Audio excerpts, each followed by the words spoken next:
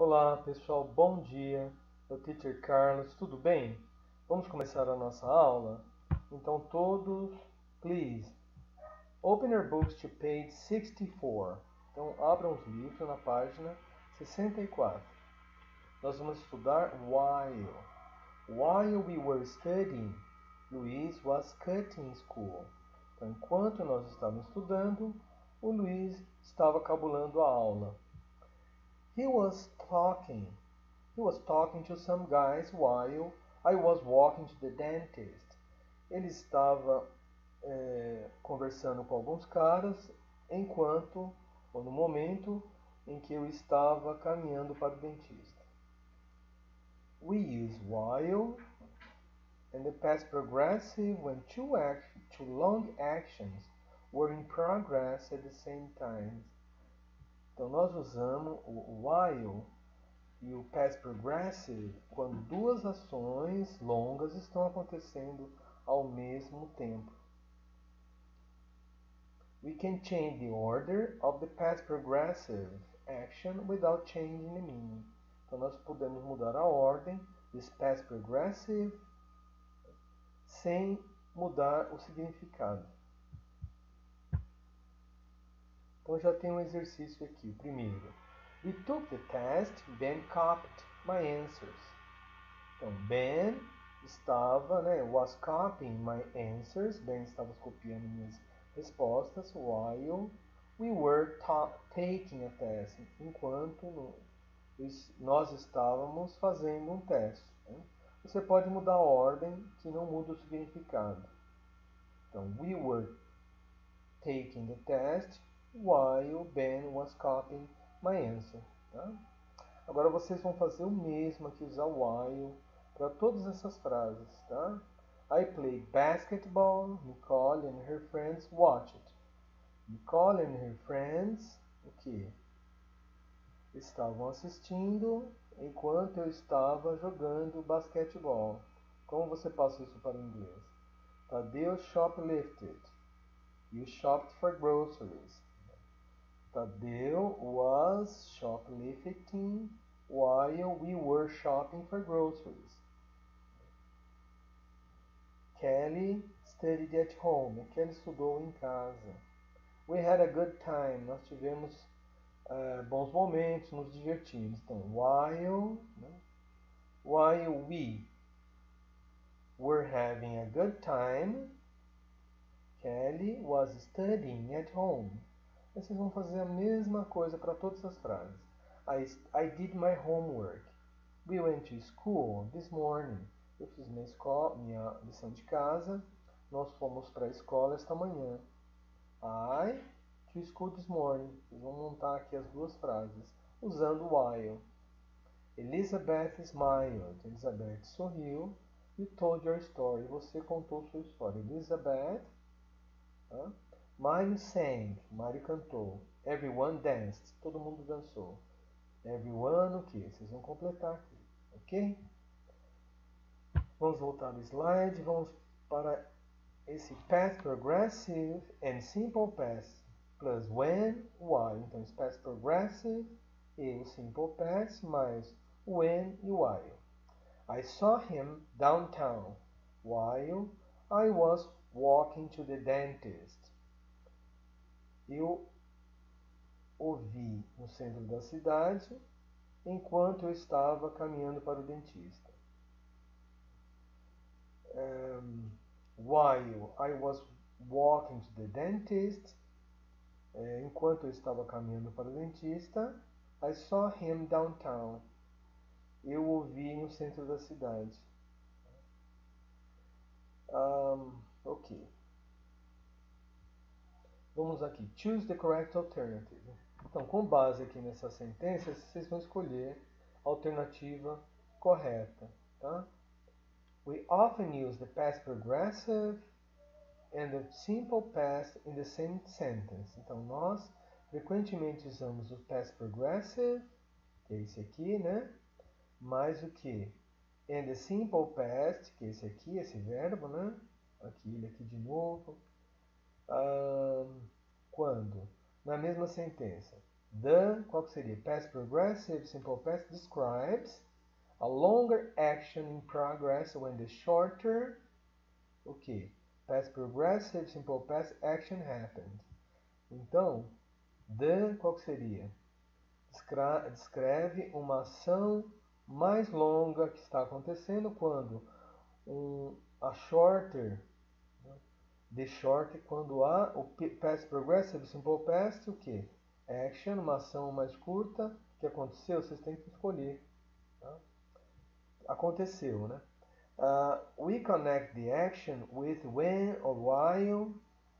Nós conectamos as ações com when or while. When usually precedes the. When geralmente vem antes do que? Do past progressive ou simple past. And while usually precedes the. Então, o while vem antes do que? Do past progressive ou simple past. Tá? Então vamos lá. Já tem um exemplo aqui embaixo. Se você olhar esse aqui, vocês já vão conseguir responder esse think aqui. Tá? O think. Pensar. When my uncle arrived, or when, simple past arrived, quando meu tio chegou,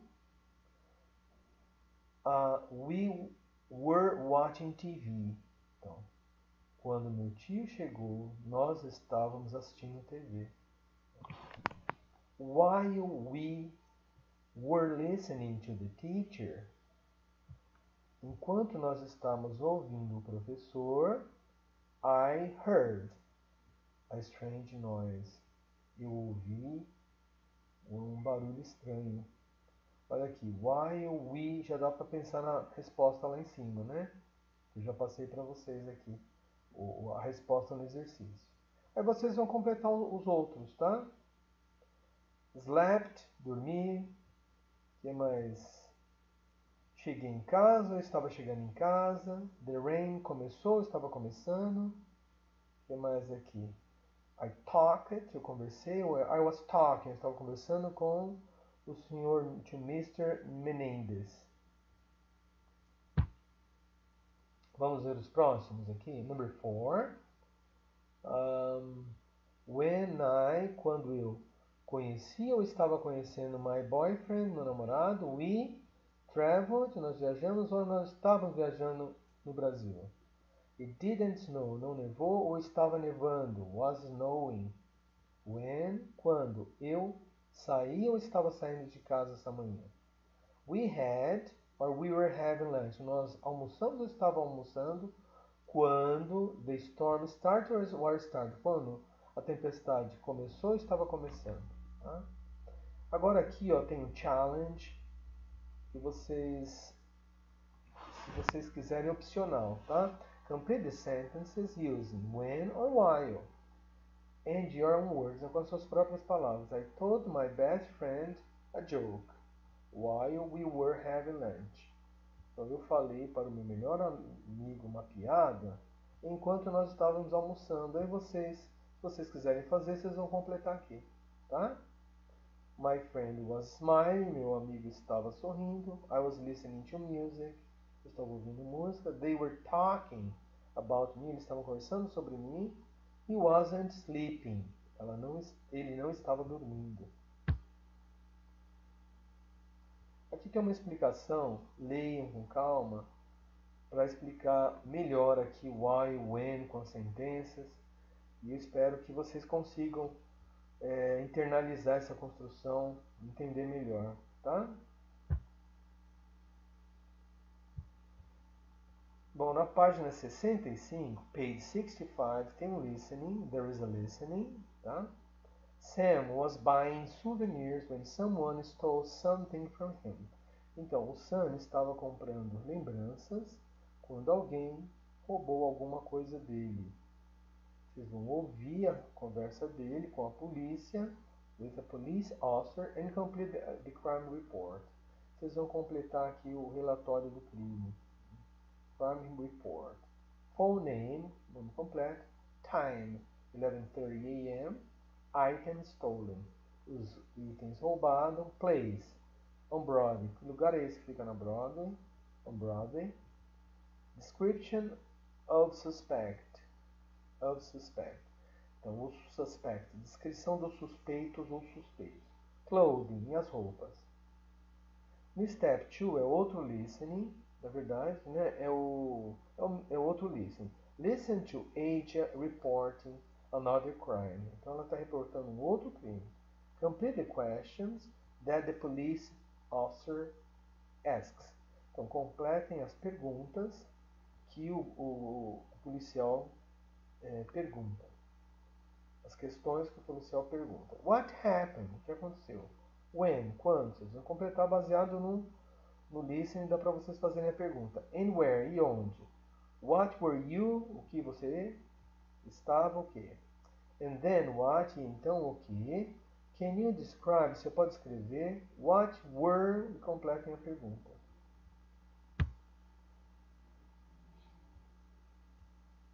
Esse aqui, page 65.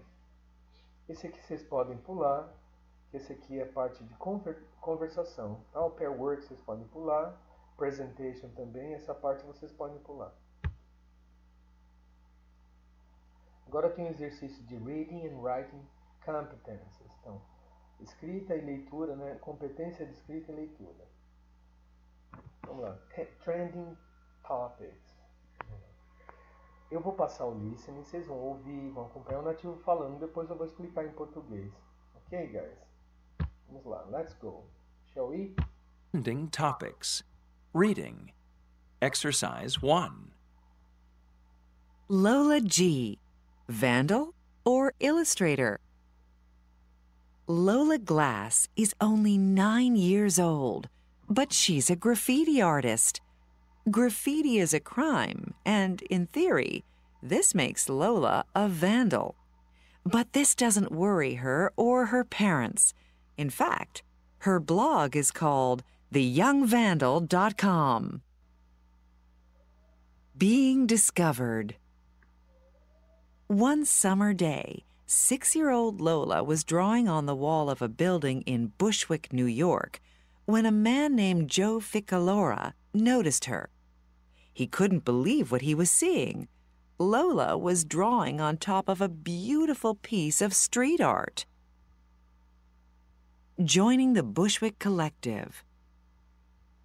Ficalora is the director of a street art project called the Bushwick Collective. He knew all about good street art and regularly invited graffiti artists from all over the world to create murals on the walls of the buildings in Bushwick. But street artists were normally adults, not children.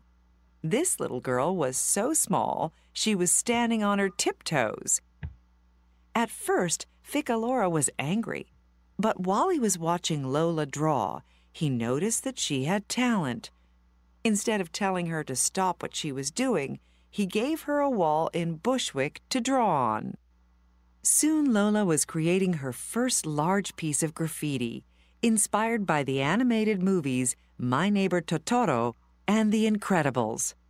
She was now an official member of the Bushwick Collective. Newfound fame.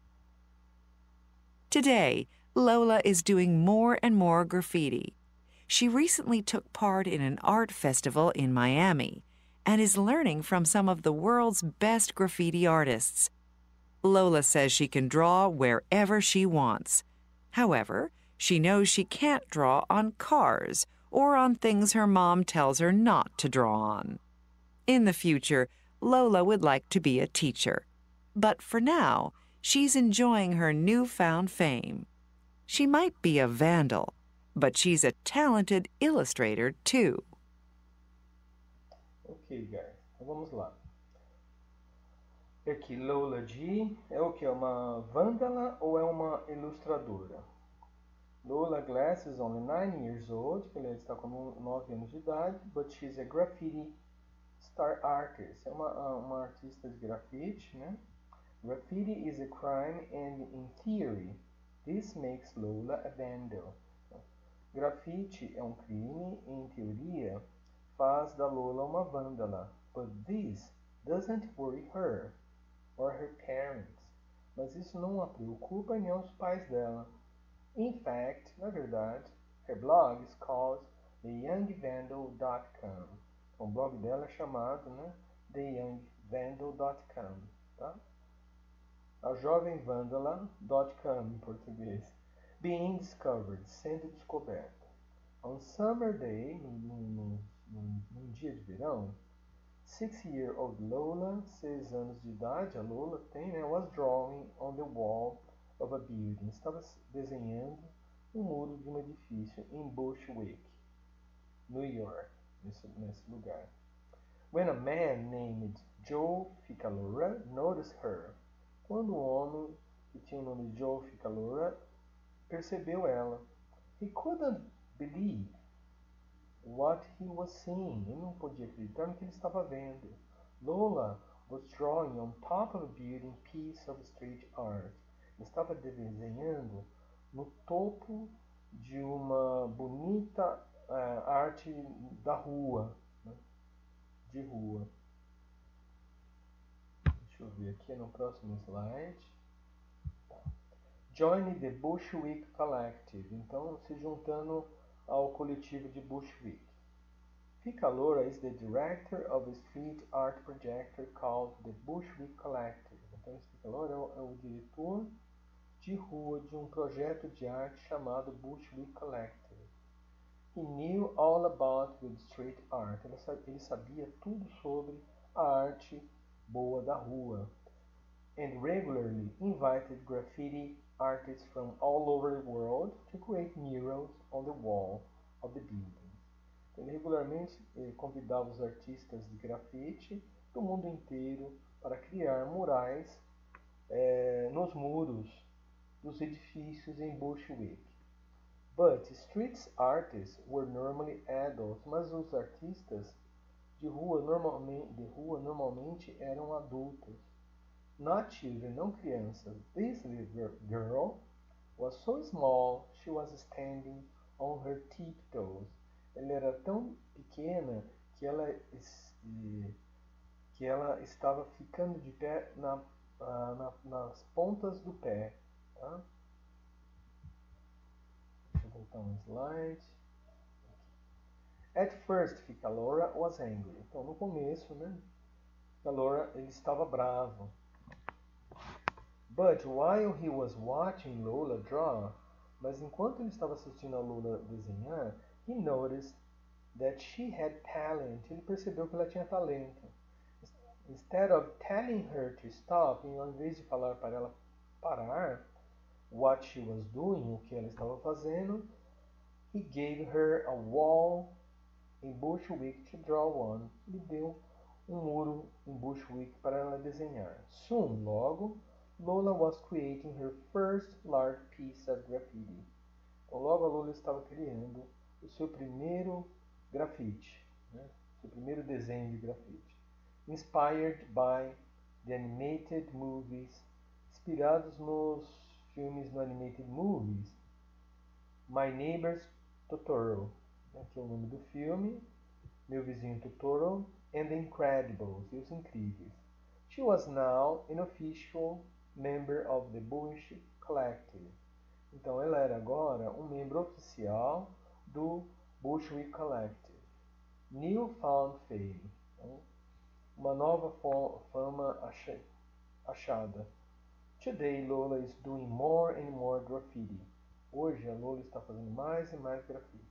She recently took part in an art festival in Miami.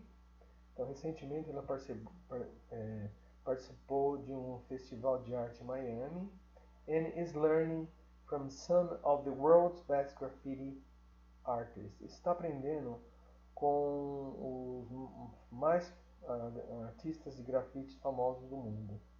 Lola says she can draw wherever she wants. Ela diz que ela pode desenhar em qualquer lugar que ela quiser. However, entretanto, she knows she can't draw on cars. Ela sabe que ela não pode escrever, entretanto, em carros. Or on things her mom tells her not to draw on. Ou em coisas que a mãe dela fala para ela não escrever. In the future, Lola would like to be a teacher. No futuro, ela gostaria de ser uma professora. But for now, mas no momento, she's enjoying her newfound fame. Ela está gostando da sua nova fama, né? Encontrada, a nova fama achada, encontrada. She might be a vandal. Ela pode ser uma vândala, but she's talented illustrator too. Mas ela é uma ilustradora de talentos também. Ou ela é uma ilustradora talentosa também. Aqui tem o check it out. Find these words and phrases and check their meaning. Vocês têm que achar essas palavras ou frases e verificar o significado. Tiptoes, que eu já falei. Member. Took part in. It can be participated. Tá? Que seria participou, né? When you read the test for the first time, pay attention to a paragraph heading. Então, quando vocês lerem um texto pela primeira vez, prestem atenção no título do parágrafo. These summarize what the paragraph is about. Então, esses títulos, eles resumem sobre o que o parágrafo está falando. Então, baseado nessa leitura, no reading, vocês vão aqui escolher a resposta correta. Lola Glass became a graffiti artist when she was. Então, ela se tornou uma artista de grafite quando ela viu o quê?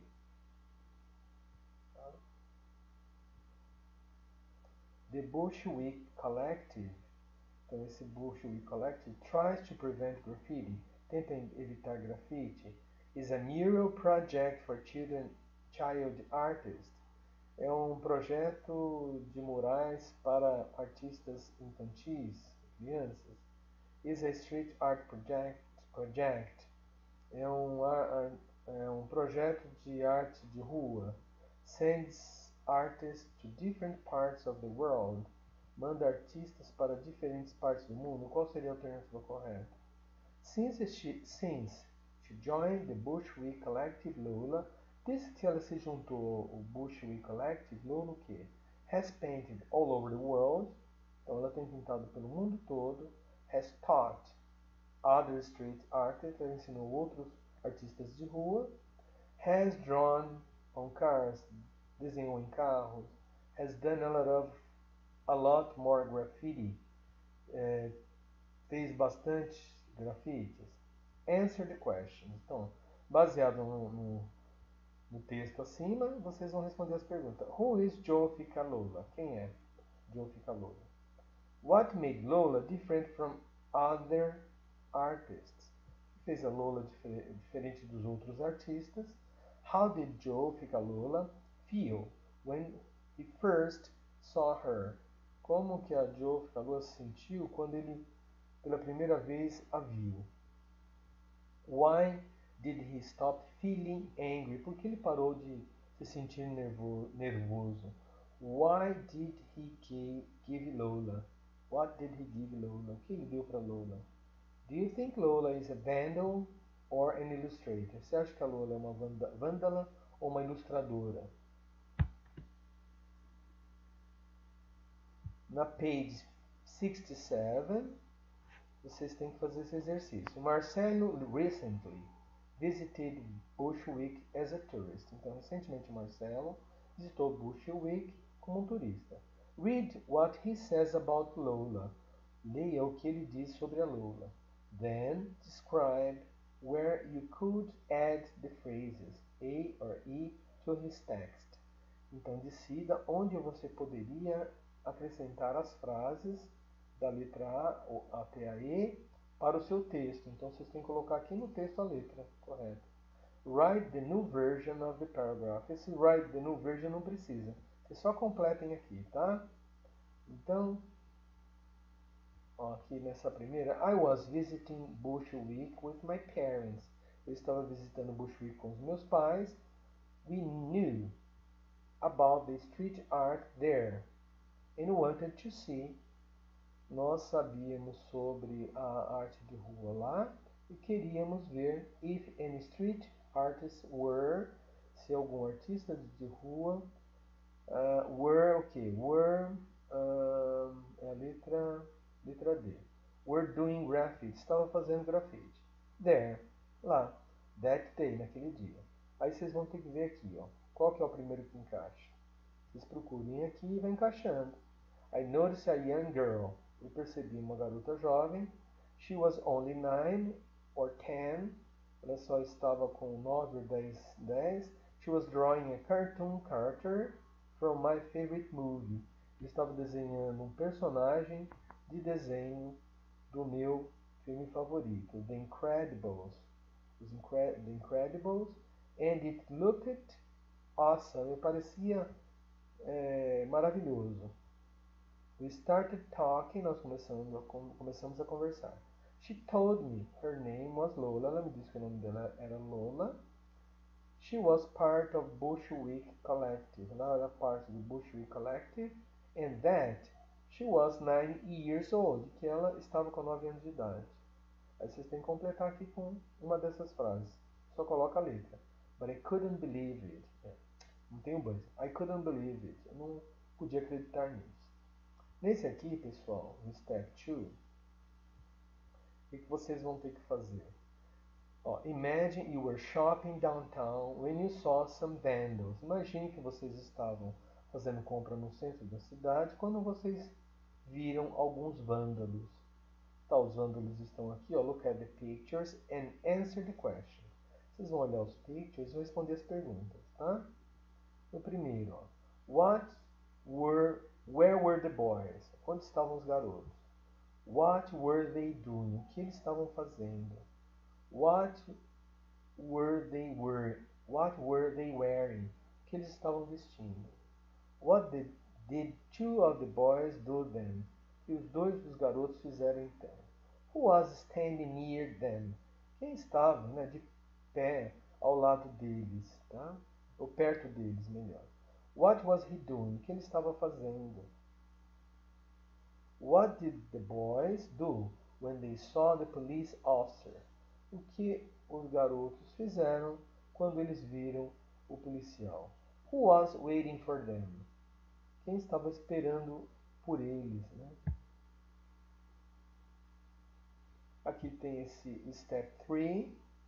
Vocês não precisam fazer. Esse também não precisa, então esse pedaço aqui vocês podem pular. Guys, eu acho que é só isso. Ok, guys? That's all for now. Thank you very much. See you. Bye bye.